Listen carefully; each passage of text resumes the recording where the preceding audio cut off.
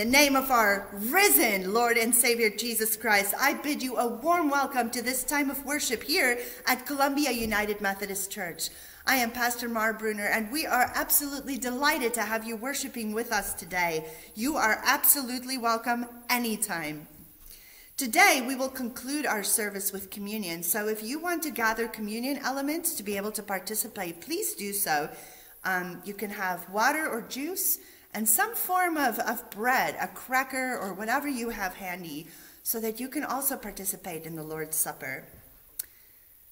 Today we remember always that Christ has died, Christ is risen, and Christ will come again. And we have been called, friends, to live the resurrection here and now, and to spread the good news of Jesus Christ far and wide. Because of what God did on Easter, heaven and earth will never be the same. Rejoice and be glad. And now, friends, please join me for our opening prayer. Risen Messiah, hallelujah. Christ is risen. Christ is risen indeed. Glory be to you, whom death could not defeat. Praise to the Savior of heaven and earth. Honor and glory are yours, now and forever. Christ our Savior and Redeemer. Amen.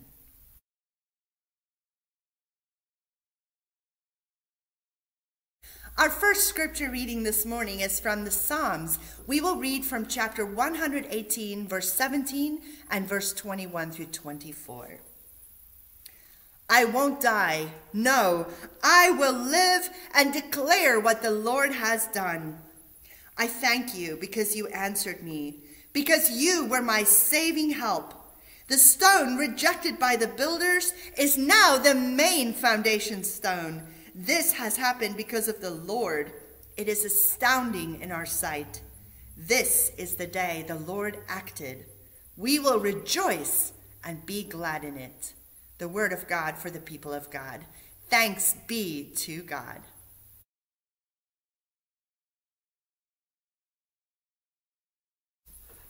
Since sin and death came through a human being, the resurrection of the dead has also come through a human being. We know that God shows no partiality, but welcomes and forgives all those who repent and believe. Trusting in the promise of God, let us confess our sins together. Please speak the words of the confessional prayer with me. Merciful God, we confess that we have not loved you with our whole heart. We have failed to be an obedient church. We have not done your will. We have broken your law. We have rebelled against your love. We have not loved our neighbors, and we have not heard the cry of the needy. Forgive us, we pray. Free us for joyful obedience through Jesus Christ our Lord. Amen. Who is in a position to condemn? Only Christ. But Christ suffered and died for us, was raised from the dead, and ascended on high for us, and continues to intercede for us. Believe the good news. In the name of Jesus Christ, we are all forgiven. Glory be to God. Amen.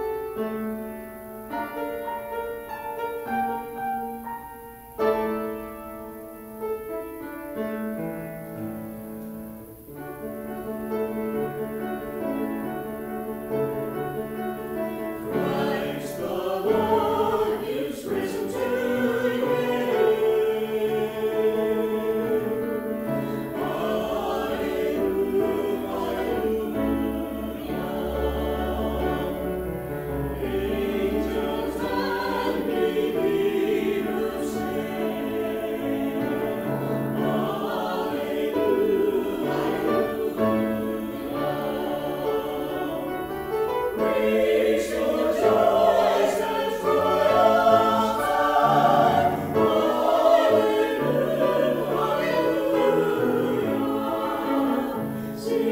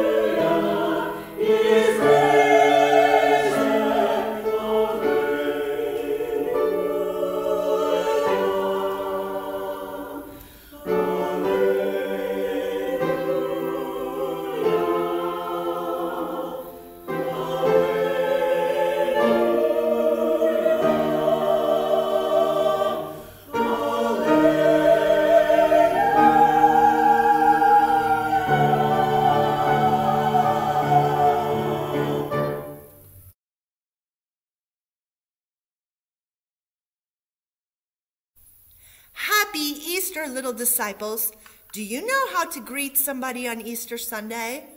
Oh, you say, he is risen, and then the person who replies to you says, he is risen indeed. And if you really want to, you can shout your loud, Alleluia. Oh, I think you should shout it now. Shout loudly, Alleluia. Oh my goodness, it's the best day of the year to me. Oh, I like Easter even more than Christmas. Now, I was thinking a little bit about the things that make us think about Easter. And the thing that makes me think about Easter the very most is Easter eggs. This time of year, we see Easter egg hunts everywhere. We see the Easter eggs in the stores and in Easter baskets and everywhere. And it's something that really symbolizes Easter. But I wonder, did you ever wonder why on earth we would use an egg to celebrate Easter? What in the world could an egg possibly have to do with Easter? Well, let's think of what an egg is for. This is a chicken egg, right? When a mother hen lays her egg, and we don't grab it to eat it, and she sits on it for weeks and weeks, well then, all of a sudden, after a few weeks, the eggshell cracks open, and what comes out of it? Yeah, a little chick. Oh, they're so cute and fluffy and yellow and soft. Oh, I love baby chicks. But that's why we have eggs at Easter, because they remind us of new life. Because inside of this egg, if the mother hen sits on it, there is a new little life. And a little baby chicken will be born out of this egg eventually. Now at Easter, because Jesus was resurrected, that's a big word, right? Which means God raised him from the tomb, and Jesus is alive and alive forever. That means that we celebrate the new life that we get to have in Jesus. It's pretty cool. Now today, I brought something extra special. Remember I said this is my chicken egg? I think we should open this egg and see what's inside. What do you think? What is inside an egg? Have you ever opened an egg before? I'm sure you've seen it, or at least maybe you've done it yourself too. Let's see if this egg has inside what we expect. So I'm going to break it. Oh, I got it open. Let's break it open. Oh my goodness, look. This is a real Easter egg. And do you know why I say it's a real Easter egg? Because it's just as empty as Jesus' tomb. Early in the morning when the women went to the tomb, they found the stone rolled away and they found it empty. Jesus wasn't there. And they thought, whoa, where could Jesus be? And suddenly 2 angels appeared to them and said, well, of course he isn't here. Jesus is alive, and he will be alive forevermore. He has been resurrected. God brought him back. He is alive, and because he lives, we will live too. Because he lives, we have new life in him. And that is the best news of Easter. That is the good news of Easter. So friends, Alleluia, Christ is risen. He is risen indeed. Will you pray with me? Dear Lord, today we celebrate the empty tomb, that when the women got there, it was empty because death would never win over your Son. We thank you that Jesus is not in the grave, but that he is alive forevermore, and that because he lives, we can live too. Help us to embrace the new life that you give us and to be the people you created us to be. Easter people, every day. In Jesus' name we pray, amen.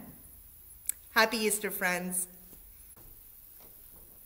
On this Easter morning, I would like for us to pray together for our world, for our church, for one another, for those who struggle, and everyone in between. Let us go before the Lord in prayer. My Lord, what a morning. We gather joyfully to shout our alleluias and to declare that you are risen indeed. But let us also remember what led us to this celebration. The many ways that we fall short of the incredible and boundless grace of God through sins of commission and sins of omission. It was our failure to love God and neighbor as we should that led to the cross and the tomb from which you arose victorious. On this day, precious Lord, we come before you in gratitude for being called your Easter people who know that sin and death is not the end, but that you have promised us life in abundance. Before we call, you answer, O Lord. Before we even speak, you know our words. But as we pray this day, we pray that you will hear us. We pray for your church in the world. Give us, as your people, your body in this world, the courage to spread the good news far and wide, as those first women did at your tomb. Make us a welcoming place where all your precious children may find a home. Send us out into the world as your hands and feet. We pray for the citizens of the world and our own nation. Lord, show us the ways of peace for the sake of those with whom we share this life. Make us bringers of your justice and mercy to ease the suffering of so many. Open our hearts and our minds to love as you love, so that the kingdom of heaven may be visible here and now to all people everywhere.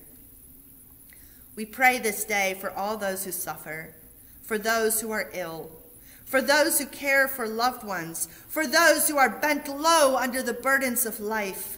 We pray for those who give their life and time for the health and safety of others.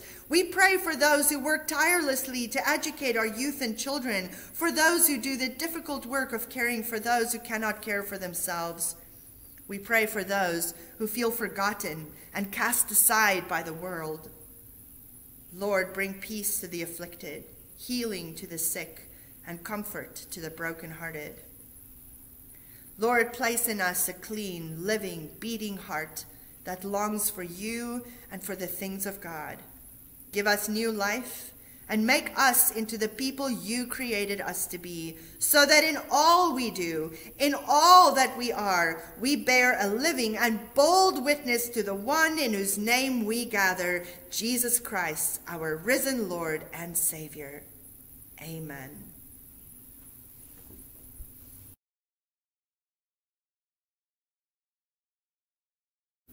Our good news this morning comes from the Gospel of Luke. We are reading from chapter 24, verses 1 through 12, and this is the Common English Bible. Very early in the morning, on the first day of the week, the women went to the tomb, bringing the fragrant spices they had prepared. They found the stone rolled away from the tomb, but when they went in, they didn't find the body of the Lord Jesus. They didn't know what to make of this. Suddenly, two men were standing beside them in gleaming bright clothing. The women were frightened and bowed their faces toward the ground, but the men said to them, "Why do you look for the living among the dead? He isn't here, but he has been raised.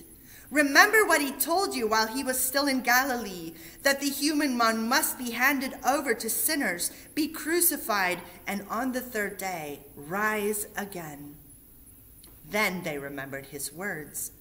When they returned from the tomb, they reported all these things to the 11 and all the others. It was Mary Magdalene, Joanna, Mary the mother of James, and the other women with them who told these things to the apostles. Their words struck the apostles as nonsense, and they didn't believe the women. But Peter ran to the tomb. When he bent over to look inside, he saw only the linen cloth. Then he returned home, wondering what had happened. The story of God for the covenant people of God. Thanks be to God.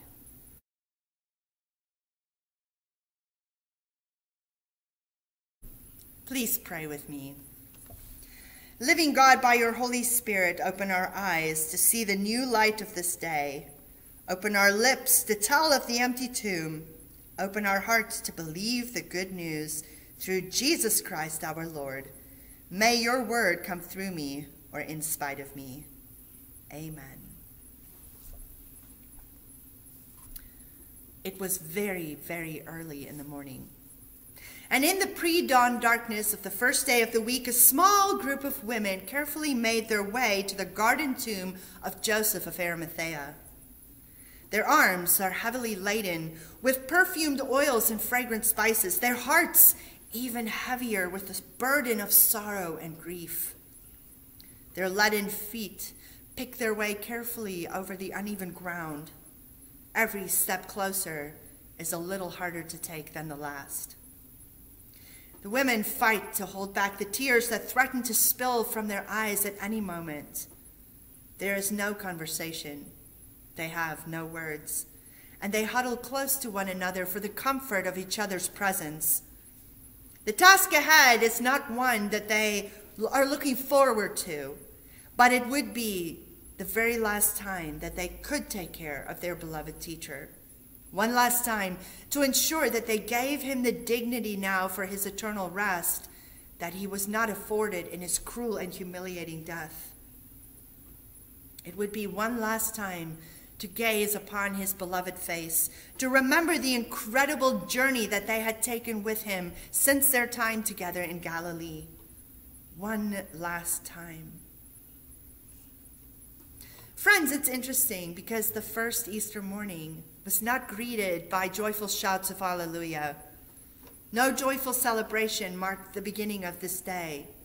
It was met reluctantly with heavy hearts and despair, for it seemed as though hope had died. The future seemed bleak and uncertain. As the women arrived at the tomb, having steeled themselves mentally, preparing very carefully for the very difficult task ahead, they look up to see that the stone was no longer covering the tomb. And as they look inside, there is nothing there but the shroud that Jesus' body had been hastily wrapped in. Where was Jesus? I imagine their initial thoughts were not good ones. Probably thinking something along the lines of, oh great, what now? Has someone actually stolen Jesus' body to do God knows what with? How could things possibly get any worse than they already were? And somehow they did. And suddenly the good news breaks as the light of dawn creeps over the hill. Out of the corner of their eyes, they notice something bright and gleaming. It is not the sun, but instead, as they turn to look, they see two men in dazzling bright clothing standing beside them. Their reaction at seeing this sight is no different than any of the people who have ever been visited by angels. I don't know that anyone ever said, oh, look, an angel. Most people are terrified when they are encountered with these divine messengers. So in their fear, they look down at the ground. They refuse to look at the men anymore. And they wondered what all this could mean. What could these men possibly be doing here? How things had come full circle in the story of Jesus Christ. Because once, a young girl was equally surprised and terrified by a divine messenger who came to tell her that the Messiah, God's own son, would be coming into the world, and not just that, but she would be the one to bear him. She would be the one to act in the role of his human mother. Once, a group of dozing shepherds were terrified when their quiet skies were filled with the glory of an entire angelic host announcing the birth of the King of Kings and Lord of Lords. And now, once more, the angels are visiting yet another set of unlikely ones, the ones whom society would not grant a voice, those who are often at the periphery of the action. These women were as much disciples of Jesus Christ as the 11, but of whom we don't really hear much except for in chapter 8, and then towards the end of chapter 23, we know that they are watching as the crucifixion is taking place. They followed Joseph as he laid Jesus in the garden tomb, and then they went home to prepare the spices with which they would give Jesus a dignified burial. You know, God's ways are not our ways. And once more, God carefully chooses who will be the first to hear this good news. Who will be the witnesses that God sends out to tell everyone of what they had seen and heard. The last shall be first, and the first shall be last. This message that the angels deliver are beyond comprehension. It just absolutely seems impossible, but yet this is exactly what it is that makes it holy, that makes it something of God, because there is no way that what was happening was something we could ever recreate. This was something only God could do. Why do you look for the living among the dead, they say. He isn't here. but he has been raised. Could it be? The angels continue, remember what he told you while he was still in Galilee, that the human one must be handed over to sinners, be crucified, and on the third day rise again. And then they did remember his words.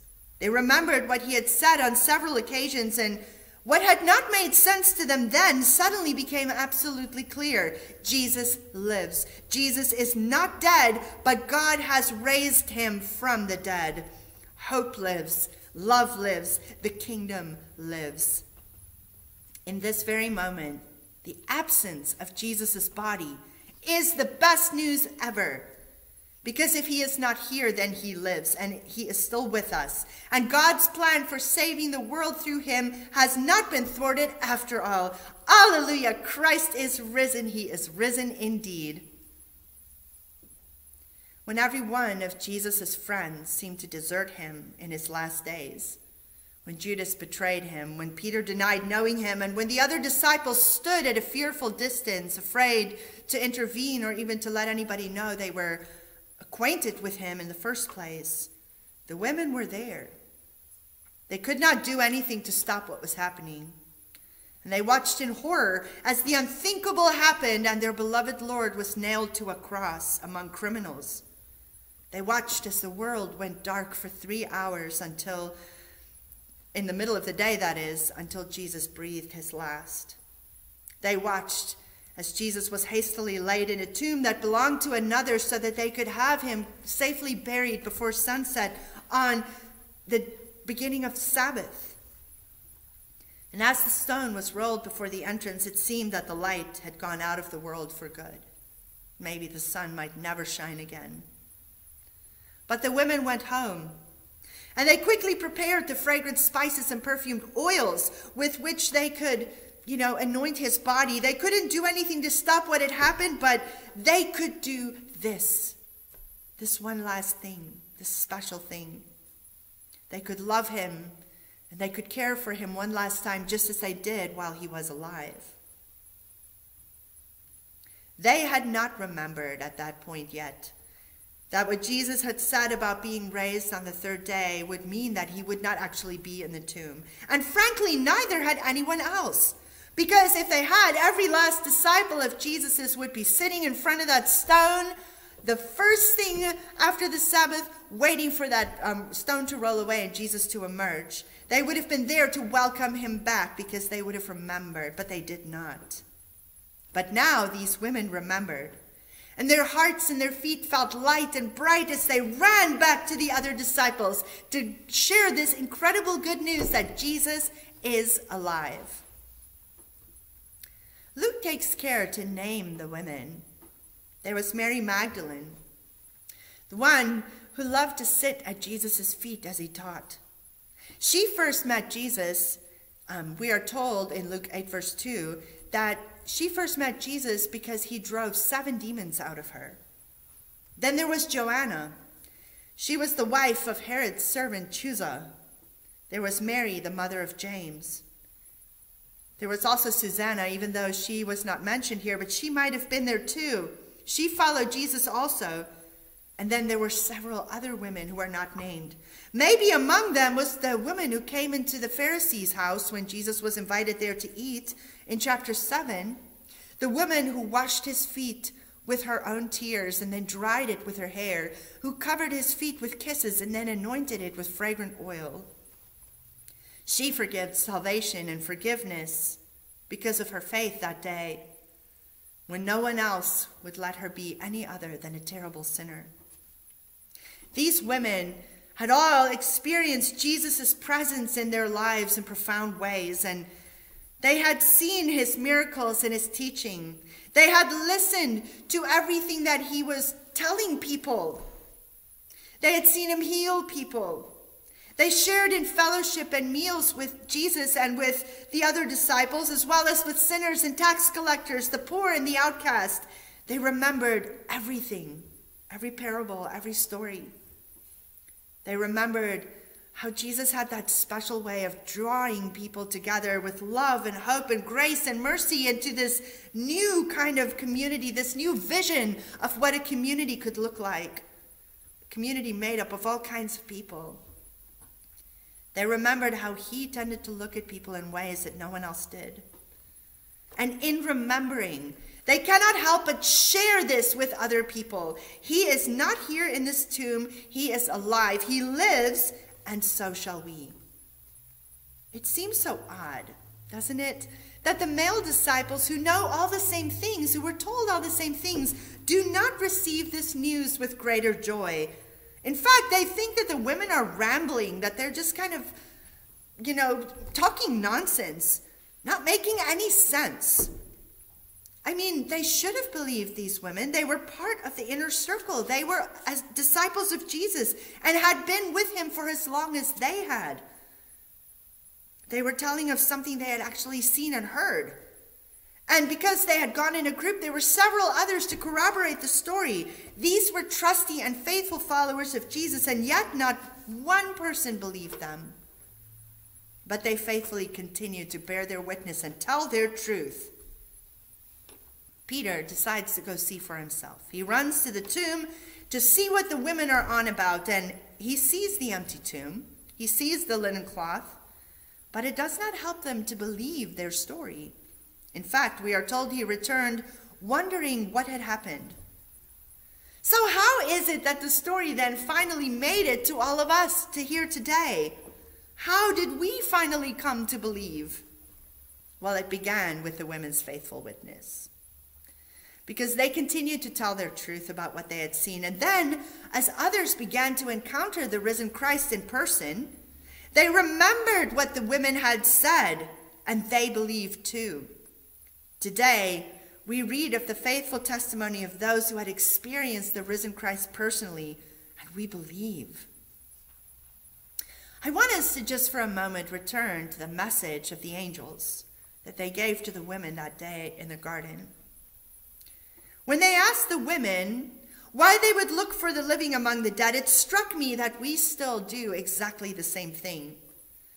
We tend to look for Jesus in the relics of the past, holding fast to what is comfortable and familiar, to things that are long dead and no longer working, instead of embracing the new thing that God continues to do among us. It is only when we connect to the living, breathing Jesus who is still walking among us today, that when we remember everything that he taught us, all that he did, all the meals and fellowship and healing and parables, when we remember his death at the hands of sinners like us, by the way, that we can fully accept the invitation of the resurrection to live as Jesus lived, to walk as he walked, and to love as he loved, in a living world where hope is alive and love has conquered all.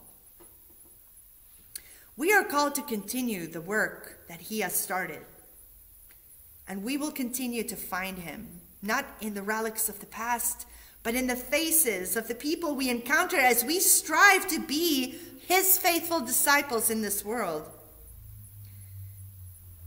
I also think about the fact that they said he was handed over to sinners. He was indeed handed over to sinners, and not just on the night of his betrayal, but this happened at the moment he drew his first breath in Bethlehem as a tiny baby. Then and now, in the hands of people who do not always do the right things, who do not get it right all the time. God trusted the world with God's only Son, and we killed him. But even then, sin and death would not win, for nothing can separate us from God's love in Jesus Christ our Lord. Not death or life, not angels or rulers, not present things or future things, not powers or height or depth or any other thing that is created. This is Paul's words from Romans 8, verse 38 and 39. Nothing can separate us from God's love for us in Jesus Christ, not even our own brokenness. This world needs hope. And on this Easter Sunday, we are firmly reminded once more of the hope and joy of life in Christ. He lives, and so shall we. God is with us, working and active. Death does not get the final word. Sin is not the end of the story. The kingdom is here, and life and joy and love wins out over hate and evil. Who will we tell? Will we tell even if no one believes us? Let us remember who and whose we are because of what God did on Easter. God so loved the world then, and God so loves the world now, that we have been given the living, breathing Jesus to help us to spread the good news to every corner of it, so that salvation and life and love may reign. Amen.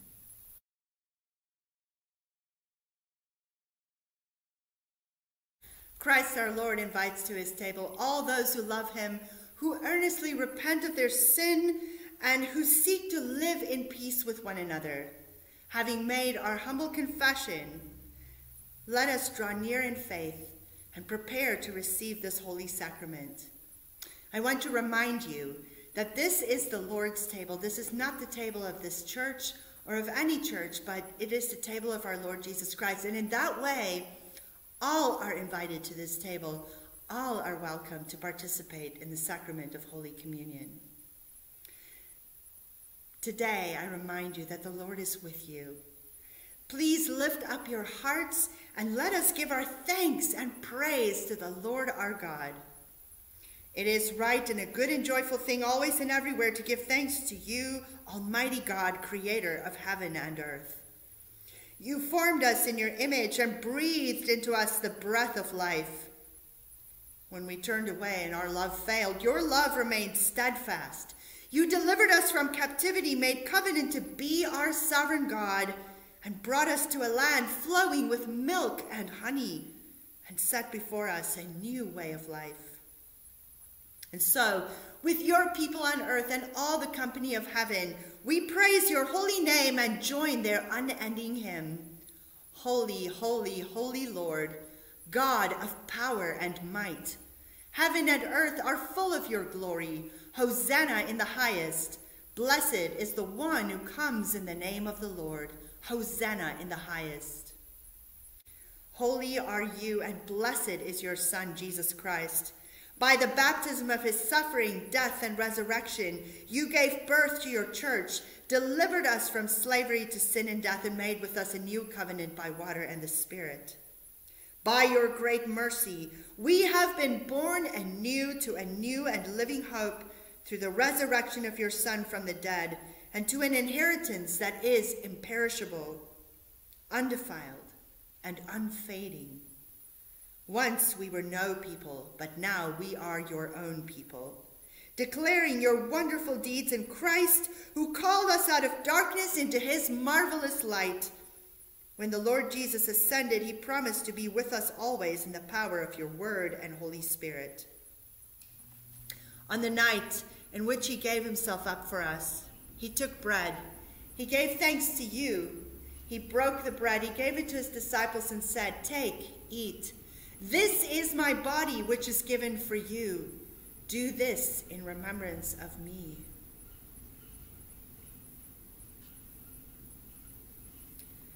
When the supper was over, he took the cup.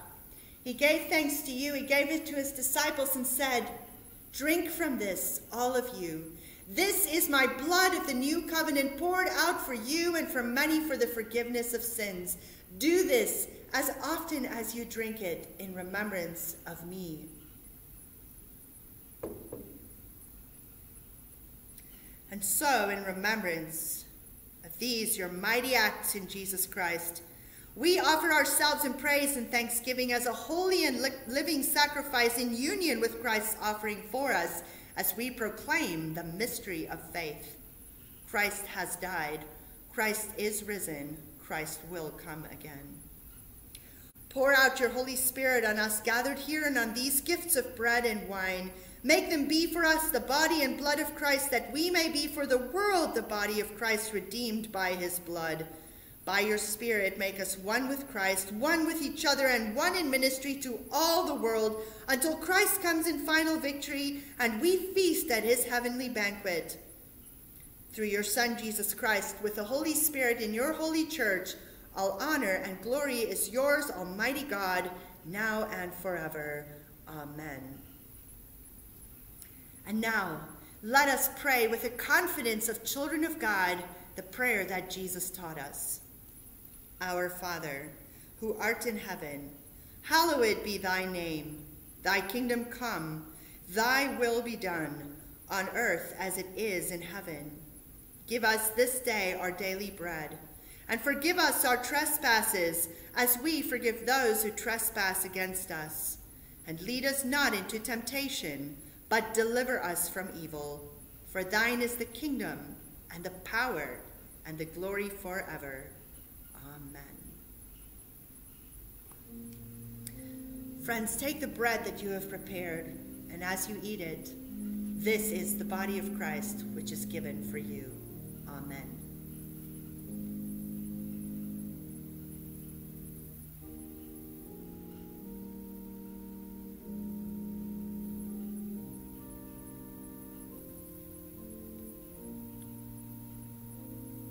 Take the juice that you have prepared, and as you drink it, remember, this is the blood of Christ, which is given for you.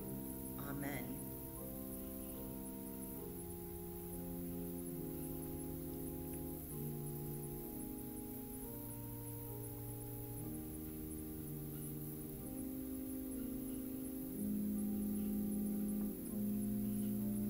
Eternal God, we give you thanks for this holy mystery in which you have given yourself to us. Grant that we may go into the world in the strength of your Spirit to give of ourselves for others in the name of Jesus Christ our Lord. Amen. Friends, go with joy to tell the good news. Alleluia, Christ is risen. He is risen indeed. Lord, grant that we have what has been said with our lips, we may embrace and believe in our hearts, and that what we believe in our hearts, we may live out in our daily lives. Through Jesus Christ, our risen Savior. Amen and amen. Happy Easter, everyone. God be with you until we meet again.